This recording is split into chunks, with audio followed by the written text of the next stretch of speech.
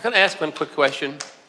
When I was a kid, I traveled through Cuba with a circus, and the lion trainer on their circus, they called him El Flaco. He claimed he had never eaten a meal in his adult life. He lived on beer. He drank about 48 bottles of beer a day. And I traveled with him, through all the campo, through all the little towns and the railroad show. And we used to spy on him and try to see if he ever went anywhere to eat, because we had a cookhouse and everybody could see he never ate there. So was he doing that? Was his body just picking out of beer enough that he could take care of his Yes, life? and it's not a bad choice. There's a lot of nutrition in what beer is made from.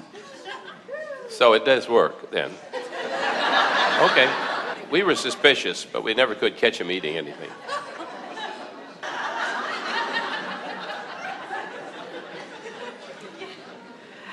It's odd to us that that surprises you.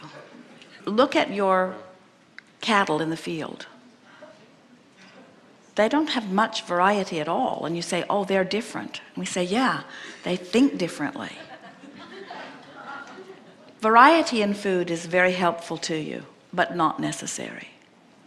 I came from a family of drinkers. Like, my mother would have a glass of wine every year, and Daddy would try to sneak off and have a beer once a month when he went in for feed into the feed store. So when this guy drank all this beer, it was really an amazing event.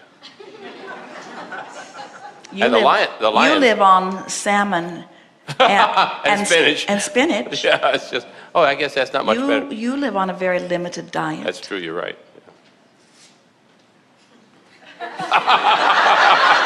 It's somehow different. Okay, thank you. Good time for a segment of refreshment. Thank you. We are.